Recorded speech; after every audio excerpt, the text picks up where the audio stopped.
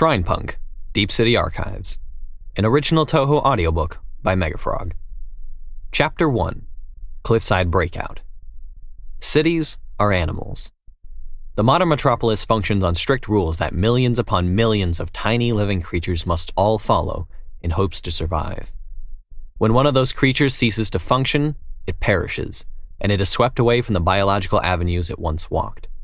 In the rare case that a rogue cell persists, it becomes something far more dangerous. Viruses, cancers, and infections course through the asphalt veins of Deep City. When these plagues threaten the health of the city, natural defenses must take action.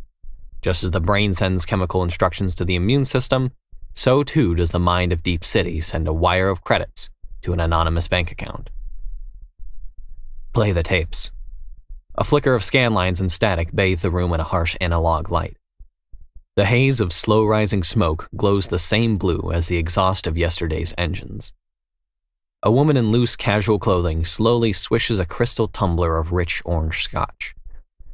A bulky glass and aluminum tube begins flashing through blurry security footage. "Boss got us a job from the pin suits." A raspy tone and a plume of smoke emerged from the chair opposite her. The seated figure rapidly mashed the buttons of a television remote as she spoke. "One of Yaska's factories in the cliffs is having a mysterious breakout. Some kind of influenza. Looks like it's already put a good chunk of her workforce in bed. If it keeps going, they may have to shut down the plant." A dash of whiskey poured across her lips as she pondered her response. "What, do they think I've got magic healing powers or something? Why'd they give us this job?" The figure spewed out a smoky chuckle and gave a taunting reply. "Even as the prime shrine maiden of Gensokyo, no one ever took you for the healing type. You wouldn't have made it if it wasn't for me dropping my store profits in your donation box." Yeah, hush it. Now tell me why you want us to take a corporate job." "Take a look at this." Marissa picked the remote back up and switched the monitor from the tape footage to her personal computer. A medical diagram of a man's neck filled the screen. "Right here. Injection marks. 18 gauge by the looks of it.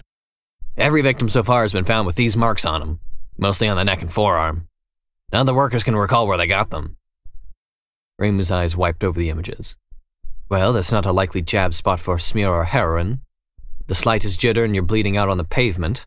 Not that it hasn't happened before, but I find it hard to believe that an entire sector of a manufacturing plant would all have the same terrible shoot-up idea at the same time.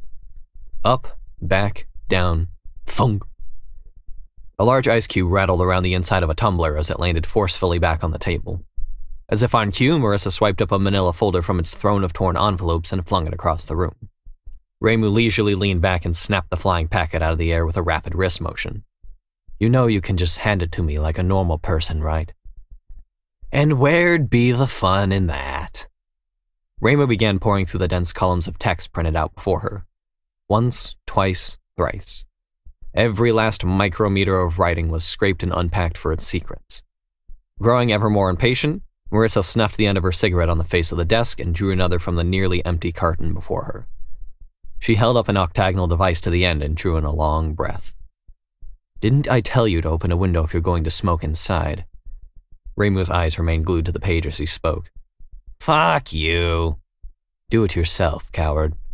"Maybe I will." Her smirk was audible, but it stood unrequited. A solemn mask plastered Reimu's face as she continued to scan through the dossier. After a few impossibly long moments of silence, she flicked the folder shut and slammed it back on the table. Marissa raised a single inquisitive eyebrow. "So, what do you think?" She lowered a cigarette for a brief moment. Reimu's hands swung in wide gestures as she began to explain. "It's pin suits for sure. Bioweapons, attacks on Yasin manufacturing plants, attacking workers with nanotech augmentations. This is a corporate hit job. Someone wants to damage Yaska, but I can't imagine who or why." The screen flickered again as it switched from Marissa's personal computer to a local radio station. An enthused and robotic voice began reading announcements before being stifled to little more than background noise. "It's gotta be Horai, right? I mean, they're like the only megacorp that can compete with New Life. Maybe they're trying to damage the reputation of Anatech or something, you know? Make a bunch of Anatech users sick, pay out some independent journalist to write a hit piece on the so-called dangers of Anatech augmentations, tank the stock, and sweep in with their own alternative. Make sense?" "No, not really. If Horai wanted to frame Onitech as being dangerous, they would have just hacked into the cybernetic systems themselves and caused them to malfunction. This is something else. Horai remains a prime suspect, but if they are behind this, it must be for different reasons. Marissa's face scrunched up into a sour wrinkle. With a single long drag, she fizzled off her cigarette and dropped it onto the ever-full ceramic tray between them. Whatever, you're the eyes. I'll just let you do your thing. Can't imagine this job will be any danger, so I'm just gonna take my own and leave this one to you. Got my heart set on a takedown job in the tunnels. Phew, huge gang of creds for this one. Oh, sure, a job. That's the only reason someone like you would be in the tunnels, right? Reimu narrowed her eyes and glanced up for a moment with a disgusted look on her face. Marissa's toothy grin and droopy eyes spoke volumes about the hedonistic thoughts in her mind. What can I say? I go to the tunnels, I check out the holes. I'm a woman of simple taste, Reimu. Ugh. Just send the confirmation to Syra. I'm taking the pinsuit job. I'll be back in a few hours. Marissa chuckled in response, but then her smile faded. If you run into any trouble, any at all, radio me. I'm serious, I'll be there. An uncomfortable silence settled over the room as Reimu stood up. In a single brisk motion, she was off the couch, slipping into a jacket, and jogging out into the streetlights. A city buried thousands of meters below the Earth's surface might be surprising to many. A surprise to many more would be how often it rained. Nearly 5 days a week, Deep City was drenched in torrential downpours of acidic and polluted rain. But nonetheless, it happened. The progress of science has allowed mankind to dominate every creature on Earth, but even now, it has not overcome the flood. So rather than allowing the waters of Earth to fill the entire caverns, Deep City authorities distribute the water evenly across all districts through drains in the cave ceiling. They call it groundwater redistribution, but to the layman, it's cold, it's wet, and it falls from the sky. It's rain. The light puffs of fog from Reimu's breath were barely visible through the industrial smog that gripped the throats of the lower districts. The rhythm of her footfalls, timed with her rising heartbeat, flowed into a percussive beat in her temples. Down through covered walkways, bridges, and ramps. The rainwater rinsed the sweat from her forehead and eyes. Upon reaching a familiar handrail, where most would have turned into a garage or bus stop, Reimu took an unexpected turn. Planting her hands firmly atop the cold steel bar, she vaulted her legs laterally into the air. With an agile twist, her entire body had cleared the rail, and she began to fall. No more than 3 meters lower, her outstretched hands clutched another rail. Like a creature of the trees, Reimu navigated the dense concrete jungle through leaps, slides, swings, and clambers. Calloused palms gripped onto the abrasive sandy texture of the walls. Her body flows through narrows that compose the imposing rows of windows that enclose the street's shadows. Within minutes, Reimu had traversed several streets and alleyways on all axes of movement. Before long, she landed on a scaffold platform and emerged from the dark alleyway into a bustling boulevard. Heart rate elevated. A digital voice rang out from her wrist. For a moment, Reimu stopped and let her senses absorb the world around her. Blinding lights soar in every direction. Swarms of flying machines buzz around each other with pinpoint precision. Plasma banners covering thousands of square meters flash in brilliant colors. Pixels assemble images, and images flow into tantalizing scenery that all pull at the mind with 1,000 invisible strings. Even those who have lived in Deep City for years couldn't help but rest their eyes on the mind-blazing display of its electric tapestry. But even in the face of the city's hypnotizing gaze, Reimu didn't stop for long. Once the flame in her chest had subsided, a beat from her wrist notified her that her heart rate had normalized. With that cue, she rounded the corner of the skyscraper she clung to and continued on her run. The Cliff District is a place that every resident wishes to avoid, but many do not have the luxury of doing so. The Shrine District is the city's mind, the Power District is the heart, and the cliffs are the intestines. Assembly plants owned by Yaska Industries are built into the vertical cave walls here. Materials are hauled in, deconstructed, and reconstructed into every possession mankind could imagine. Technology, infrastructure, everything imaginable is assembled here. Whatever is left over is dumped off of a great cliff and into the city's waste system. It is here that the aspirations of the masses are crushed by the looming specter of rent. For humans and yokai alike, this is the blue collar's final destination. Hopefully, for Reimu, it would also be her investigation's final destination. With another familiar tip-tap of footsteps, Reimu had maneuvered herself into a fire escape clinging to the side of the factory. A few slow and calculated drops, and she had descended into a perching position. From the railing upon which she crouched, she could see the bottom of the cliffs far below, and several street tunnels cutting through the cliff face between 2 wings of the assembly plant. She relaxed for a moment and focused on the feeling of the rising hot air around her. Still drenched from the rain, she shivered at the raise in temperature. As she reclined into a more comfortable position, Reimu slipped a plastic bead into her ear and tuned into a local radio station. Time slowed to a near crawl as she lazily watched the streets below. Minutes, or perhaps hours later, Reimu snapped out of her daze at the sound of car doors slamming shut. She turned to face a small alley behind her. An unremarkable white van had been parked sideways, and several masked figures toting rifles stepped out and began scanning the perimeter with flashlights. Reimu instinctively ducked out of the way as a beam passed just above her perch. She focused her mind and tuned into the conversation. "I know I fucking saw that demon here. That thing got Satoshi last week. I know I saw it." "Shush! It can hear you!" They continued their sweep for a few silent moments before a horrific scream pierced the air. 3 flashlights turned to face the source, only to catch a blur of unnatural motion seizing the figure at the rear. In an instant, he was gone, leaving only his gun clattering loudly on the asphalt. The remaining figures desperately swept the concrete walls around them looking for the aggressor, but in the permanent darkness of the cave tunnel, nothing could be seen. Reimu's heart began to pound, though not from fear. She was nearly giddy. This was an extermination job. Reimu pressed her ear to the cave wall and closed her eyes. Whatever it was close. She could hear the muffled struggling of the masked figure against something. Dull thuds of boots kicking against concrete could be heard from near the roof of the tunnel. With a quick breath, Reimu flattened herself to the side of the building and began climbing upwards. A mix of darkness and adrenaline dilated her pupils, and she began to see monochromatic shapes and silhouettes as she ascended. As she neared the top, she turned to scan the darkness. Her eyes narrowed on some flicker of movement, though it was unrecognizable. It appeared as a great mass of many body parts convulsing and struggling against themselves. As she stared at it, it stopped moving, and 8 luminescent yellow lights gently glowed at the end of the shadow. Reimu stopped breathing and stood as still as possible on the cave wall. After a few agonizing seconds, the shape convulsed, and the silhouette of a person dropped from its grasp and fell to the floor with a visceral crunch. Shouts echoed as the remaining figures rushed back to their vehicle, body in tow. Reimu looked back at the yellow lights, which quickly turned away and began to race down the opposite cave wall towards the van. With a sudden realization, Reimu rapidly dropped from her perch and began racing towards the vehicle. She gripped onto a metal railway and flung herself outwards into the center of the alleyway, just as the shadow crawled onto the top of the vehicle. The two collided with a thud, flattening them both into a fresh dent on the fan roof. With a squeal of tires and a sudden jolt of momentum, the two were dragged out of the tunnel and into a swarm of traffic. Now at highway speeds, Reimu ducked her head and wrapped her arms around the shadow to prevent herself from falling. With the aid of the streetlights, she could now properly eye her opponent. Flat and below her was a short and slender woman clad in heavy padded clothing. Around her hips, bulky mechanics whizzed around, seemingly puppeteering the 4 spidery robotic limbs extending from her lower back. Reimu's eyes landed on the most striking feature, a pair of goggles bearing 8 amber eyes.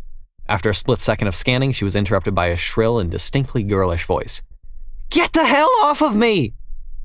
Reimu recoiled as the cybernetic limbs stabbed between the two bodies in an attempt to fling the Shrine Maiden into the steel stampede around them. In quick response, she snagged her forearm around the girl's shoulder, locking their bodies into a claustrophobic grapple. From the bottom of the girl's mask, a pair of fang-like syringes unfolded and began wildly stabbing at the air near Reimu's neck. The Shrine Maiden began to sweat, as she retrieved a metallic handle from her belt. In an instant, the handle extended into a meter-long rod crackling with sky-blue lightning. Both felt their hair rise in the electrified air.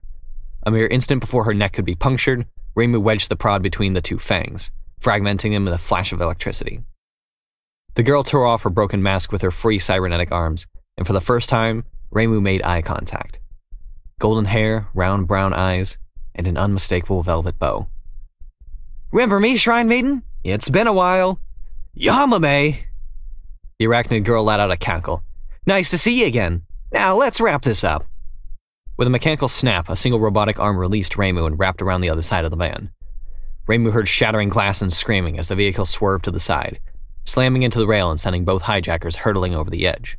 They fell for several meters before crashing into the thin aluminum roof of the building below. Reimu struggled to breathe. The air was pressed from her lungs and the darkness felt suffocating. Her hands flailed aimlessly, searching for a handhold to orient herself with. With every movement, a terrible jolt of pain erupted in her right shoulder. Eventually, her crawling hand landed upon the edge of a cold metal shelf, and she shakily pulled herself upright. The static in the corners of her vision subsided as the blood began to flow away from her head. By now, her eyes had once again adjusted to the darkness, and she could ascertain her location.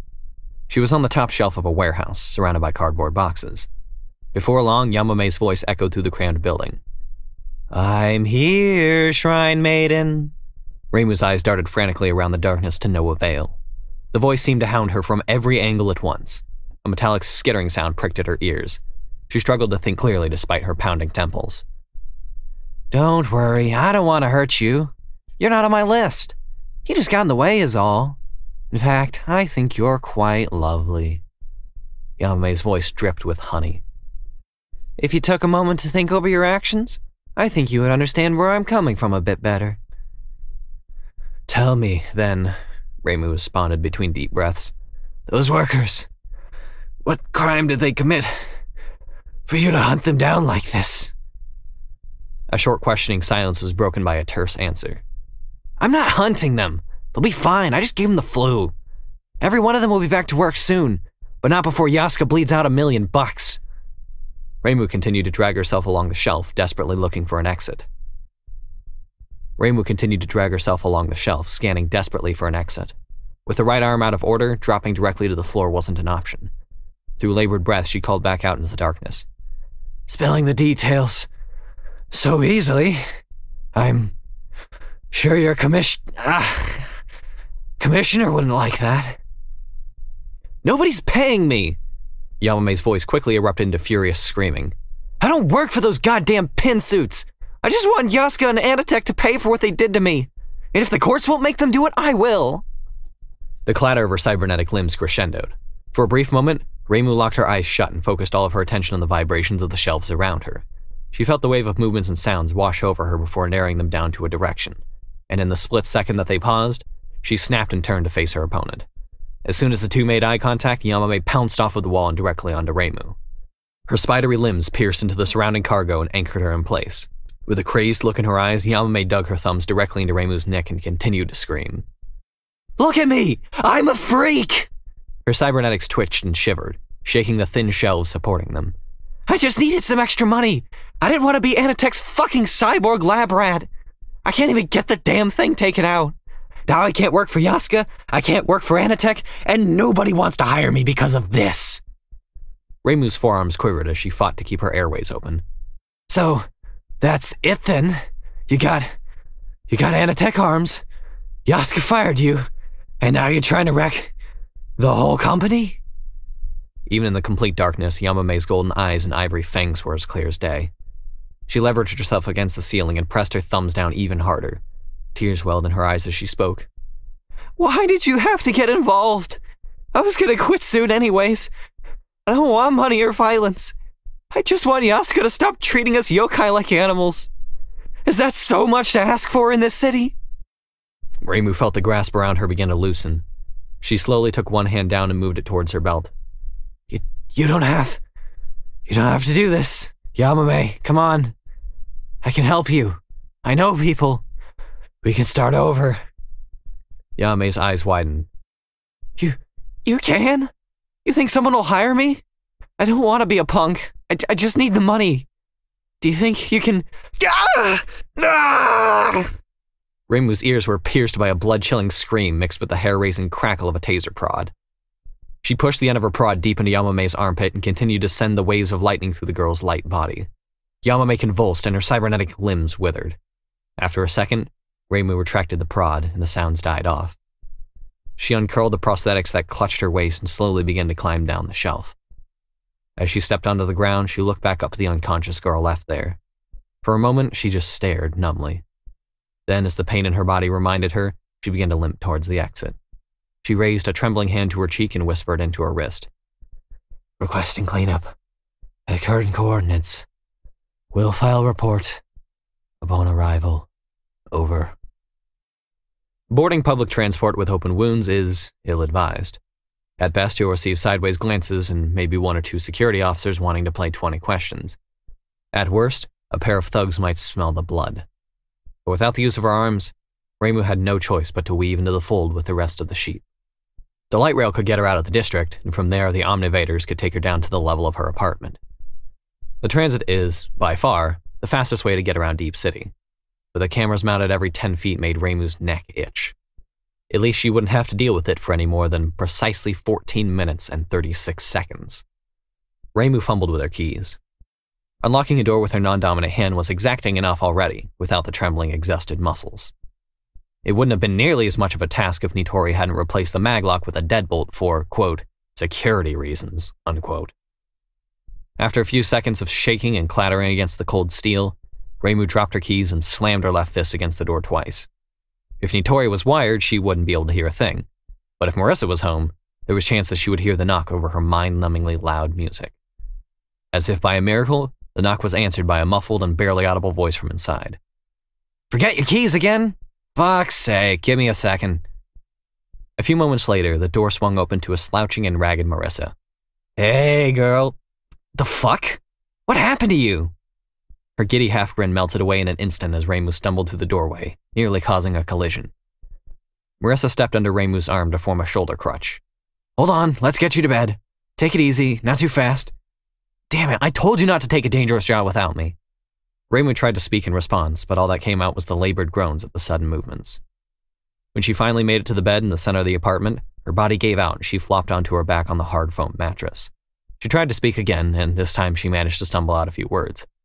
"Shoulder, set it."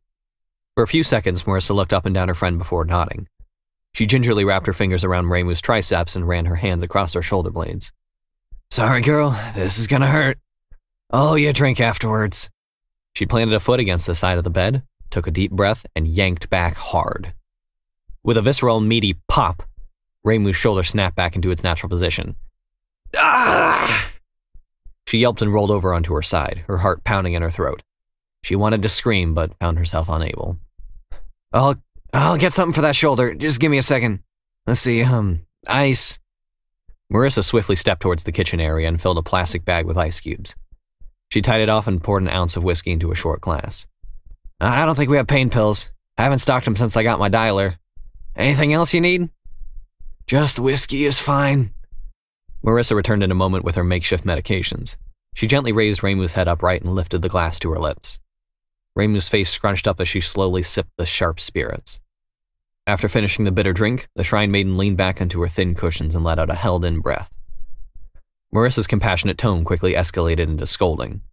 "I told you not to go out into danger by yourself. I told you to radio me if you ran into anything. And what did you do? Played the hero as usual? Now look at what you done." Reimu narrowed her eyes. "I didn't think I'd need you. Things went unexpectedly. I would have been fine otherwise." Her words dripped with sarcastic venom. "Oh, really?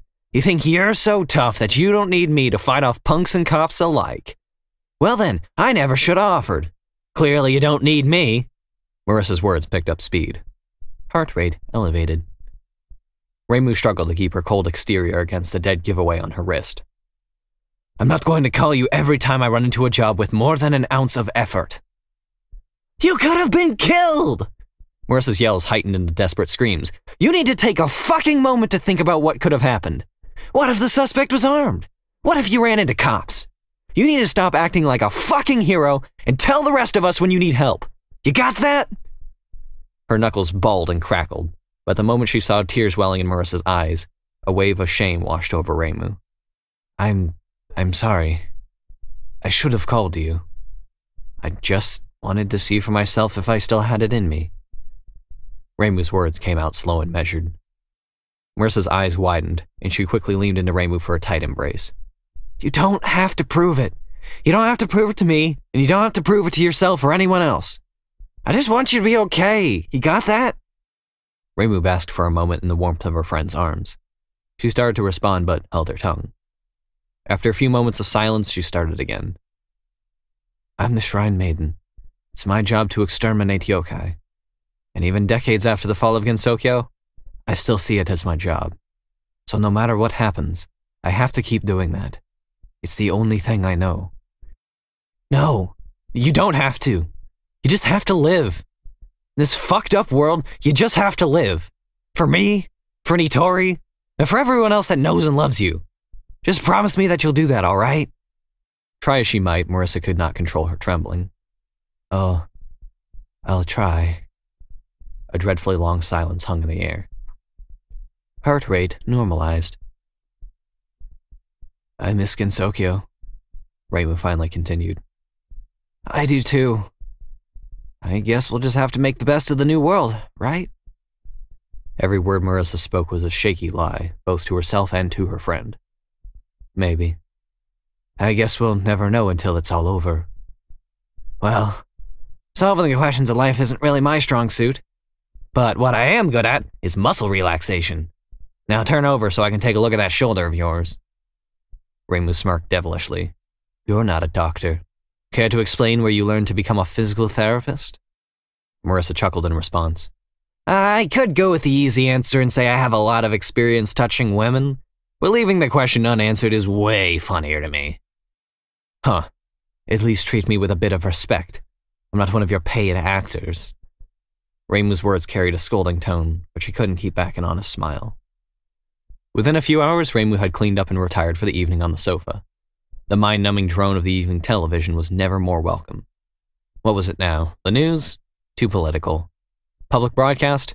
A bit too juvenile. A show about loggers constructing homes in the harsh Siberian wilderness? Perfection. From her view on the couch, Reimu could see the hastily raised curtains that sectioned off Nitori's office from the rest of the apartment. From the blue ambient lights peeking through, Reimu could guess that Nitori was wired. Though even without those clues, at any given time, it was about a 2-to-1 chance that she was. Did the girl even eat? Judging by her pudgy exterior and the mounds of noodle boxes piling atop her desk, one would have to guess so, even with no non-circumstantial evidence. As the drone of the television faded into indistinct noise, Reimu's mind turned inwards. She thought about herself, and she thought about how much the world has changed since the fall. In so many ways, the world was completely different. She was forced to adapt to new technology and carve out her place in a societal structure of billions of others all ranked by wealth. However, in many ways, the world is the same as it always has been. The gods still fight for notoriety and worship, albeit through billboards and brand deals.